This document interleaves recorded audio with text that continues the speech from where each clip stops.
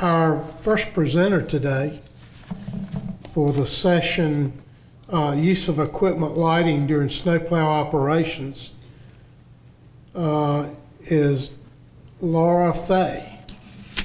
Laura is the Associate Director of the Center for Environmentally Sustainable Transportation in Cold Climates.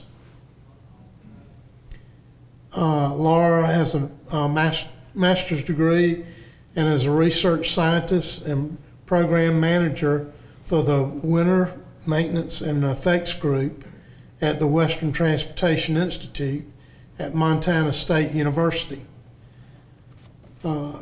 She holds a master's degree in environmental science and health from the University of Nevada, and a BS in earth sciences from the University of California. She has a decade of transportation-related research experience and has demonstrated publication record in the area of winter maintenance operations and environmental issues related to winter maintenance operations.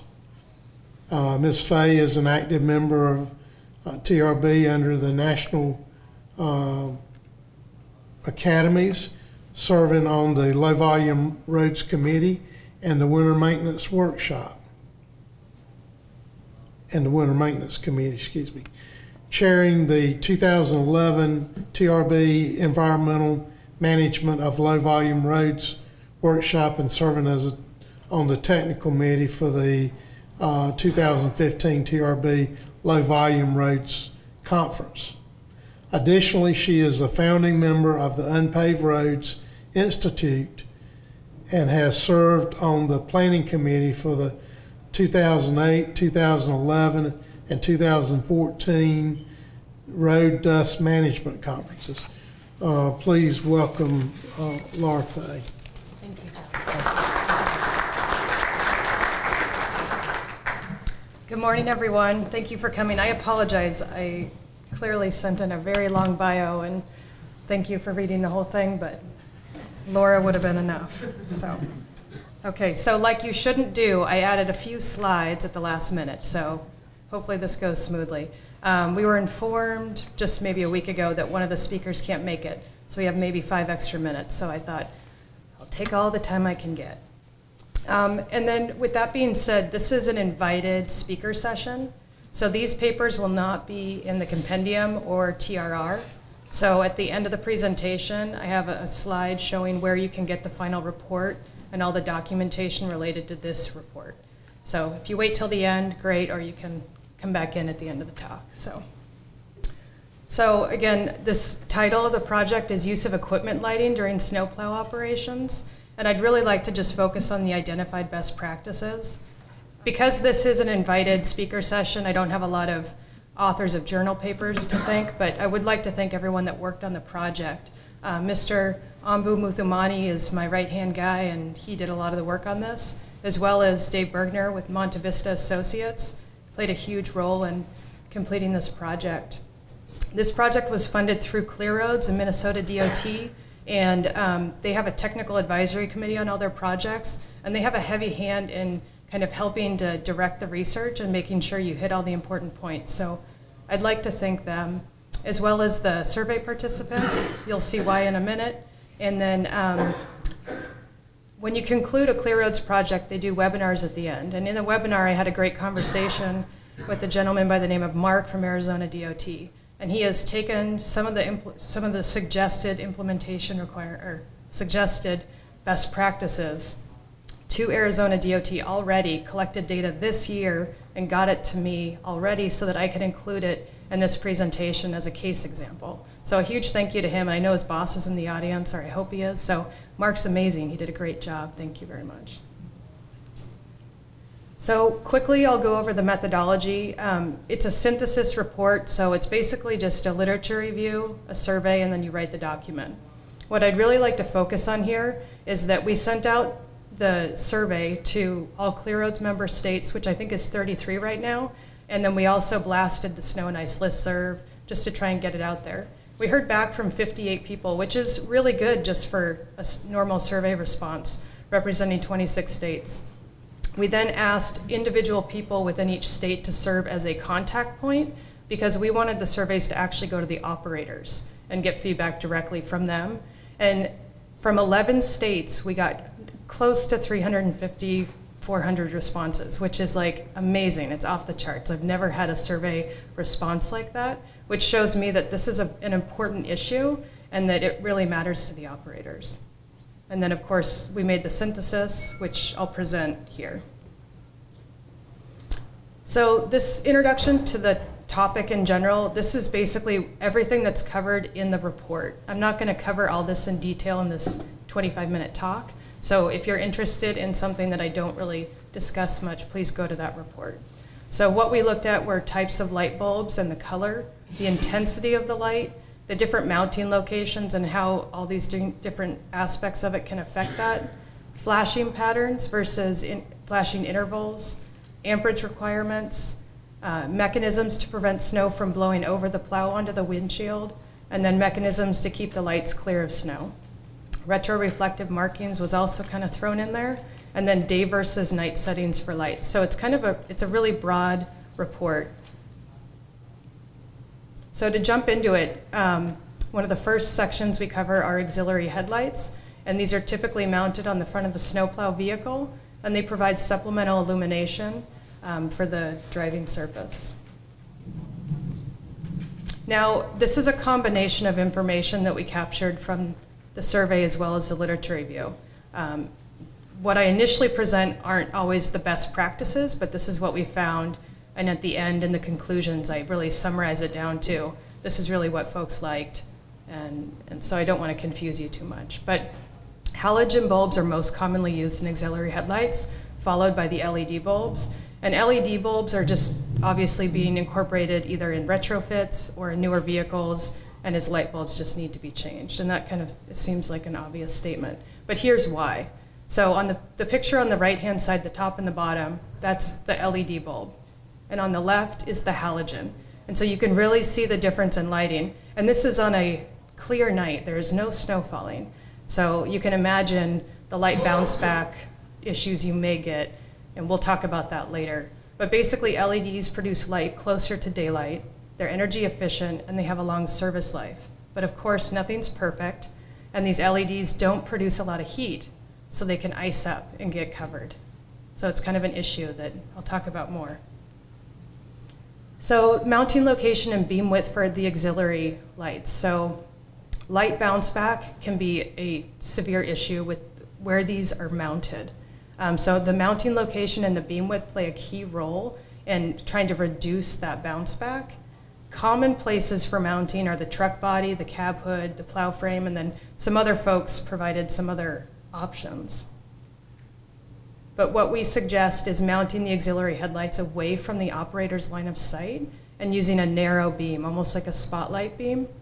And this really helps to reduce that bounce back and scatter. So I call it like Star Wars driving, when you're driving in the snow and it just looks like that, and your headlights just, all they do is pick up all the snow and you can't see anything else. So that's really what we're trying to minimize here.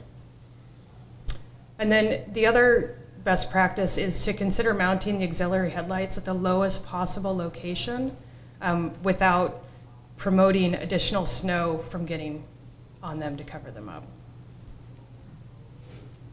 So common colors for auxiliary headlight bulbs. So recent studies have been conducted and did not find any significant advantages of using yellow or any other color to reduce bounce back and glare issues when it's snowing. So what we're basically saying is the color of the headlights may have little impact on improving visibility, but changing your mounting location may have a greater impact overall than just changing the lighting color. So moving on to warning lights. Warning lights typically provide increased visibility in snow by indicating the position and direction of travel of the vehicles. So this is a safety measure, and they can be mounted anywhere: forward, rear, side mount, flush mount. And again, based on the survey and the literature review, we found that agencies are more commonly using LEDs now for many reasons. LEDs are brighter, and the study in Minnesota found that LEDs perform well and in many cases better when viewed from most angles. But one comment came in that when you're looking at an LED from kind of an off angle, it actually has reduced visibility. So you may either need to increase the amount of lights you have or the direction that they're facing. So the color of warning lights. So there's a lot of information I present on here, 2 slides. And basically what I'm saying is that everybody's trying different colors and nobody has decided what they like best. So I'll say that, but we can read through it. So amber seems to be the preferred color in Indiana. A lot of the snowplow operators prefer white or amber. And then a study also found that kind of the reds and yellows may actually have a negative impact on what you're viewing. North Dakota believes that white's the best. And then I'll show you in the next slide a photo. Some folks are testing steady burn green lights, flashing blue and white lights. So let's see this next photo. So here's an example of some of the green lights. And in the photo, they really pop. I don't know if that's what they actually look like in the field, but this is just an example of the amber and the green together. So the intensity of the warning lights. Agencies are choosing the brightest bulb they possibly can, which usually happens to be an LED. And survey respondents indicated that for these lights, that they can never be too bright. But people are always concerned for drivers that maybe you're going to blind them at night. And I've had that happen, and I'm sure you guys have. But brighter lights appear to warn drivers better of an approaching snowplow. But they also suggest that maybe there is a switch where you could have a lower intensity setting. So under certain conditions, when there's a really big contrast, if it's really dark out for some reason, like there's a cloud ceiling or something, that you could maybe dim the lights a little on those really dark nights. And of course, for safety reasons, that vehicles need to just give the plow some space, which I think is obvious, and most of us know that. So flashing pattern and interval. So the ability of the driver to detect the presence of the snowplow vehicle is different from the ability of the driver to detect the relative speed of the snowplow. And that's kind of important with lighting because different lighting types help with each different aspect. So the flashing lights increase the overall visibility of the snowplow, whereas the steady burn lights allow drivers to determine how fast the snowplow is either driving towards them or away from them. And so it's ideally you would have both on a vehicle, but if you're going to only have one, studies have shown that maybe consider having just a steady burn light. And then the other finding that we found was that if you have flashing lights as well as other lights, they should not be excessively brighter than the other lights because it will totally distract from the other lights. So the mounting location. Agencies are trying to mount the forward warning lights to achieve complete visibility. So 360 visibility, they'd be mounted high, but that's not always possible. Rear warning lights are commonly flush mounted or mounted on bars up above, and I'll show a picture of that. And if you have multiple colors, they should be mounted a reasonable distance from each other so the light itself doesn't blend together. You can see them as distinguished, unique colors. So here's an example of the telespar lights. This is North Dakota DOT vehicle. And you can see here that it's a bonus. Not only are the lights high and you can view them from far away, but because they're mounted away from the vehicle, the wind is actually preventing snow from sticking to them. So, but of course, you're going to knock them off if you're not careful when you're loading the vehicle. So you just have to be more careful going in and out of the shed, loading it up, stuff like that. So here's a little diagram we put together just as a suggestion. We're not telling you have to do this, but we suggest that for longer viewing distance, you want to capture both of those lights, the steady burn and the flashing. And you can see that the flashing lights on the top are mounted high enough so that you can see them from multiple sides. And then as the vehicle on the bottom gets closer, you're viewing that steady burn so you can see how close you are to the vehicle and you have better depth perception to determine where you're going. So working lights.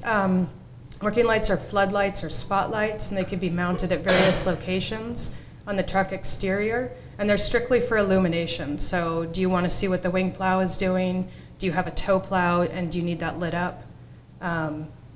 Typical mounting locations of the working lights are identified by the survey respondents, were at the side and the rear of the vehicles, and LEDs and halogens are most common for working lights. White is the preferred color, and I think it was like 95% of people use white light.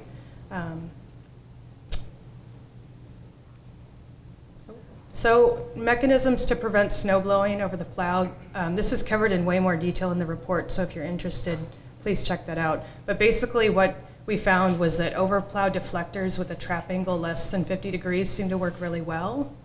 And that though it works well and it's been studied, not a lot of people have these. They'd love them, but they don't have them.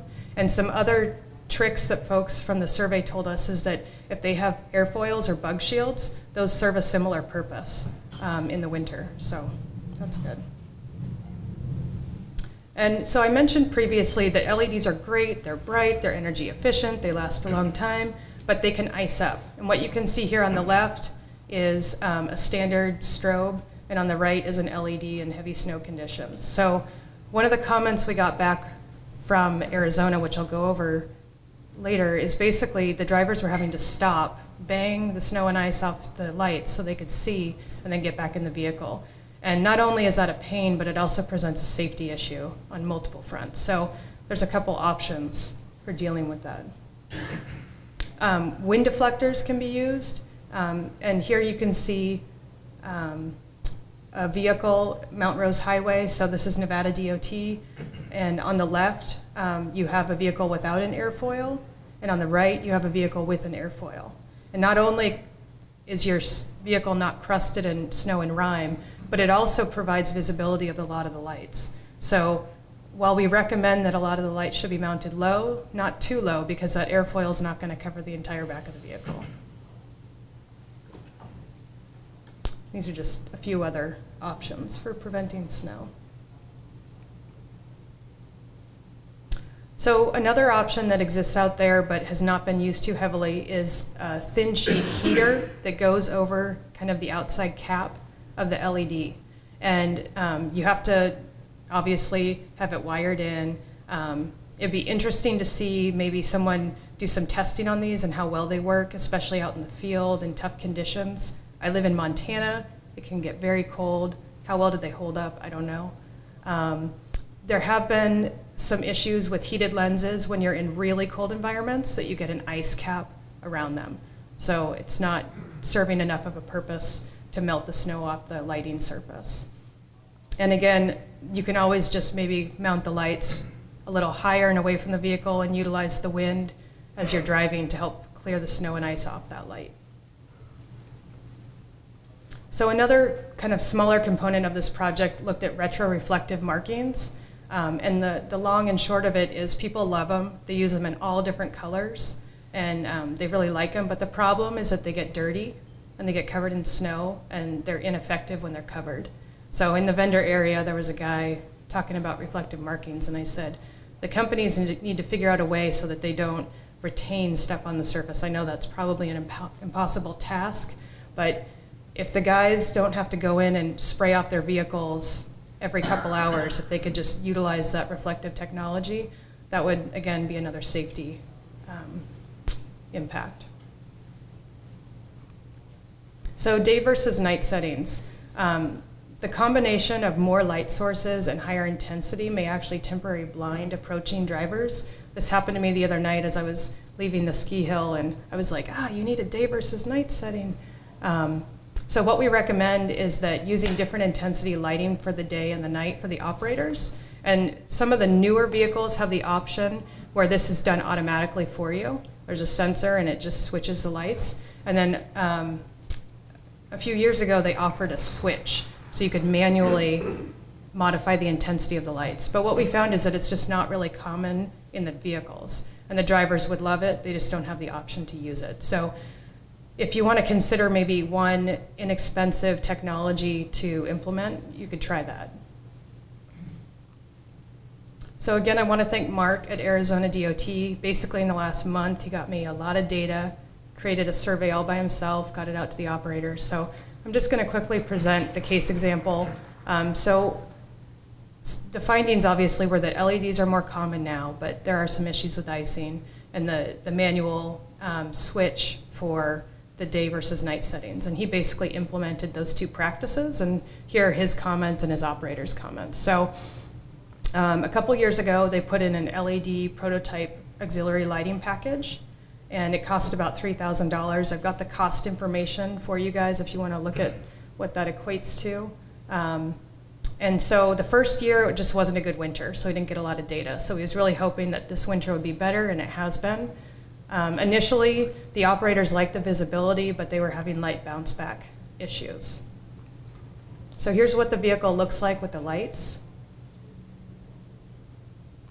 And here's the cost data. So it's really not that expensive.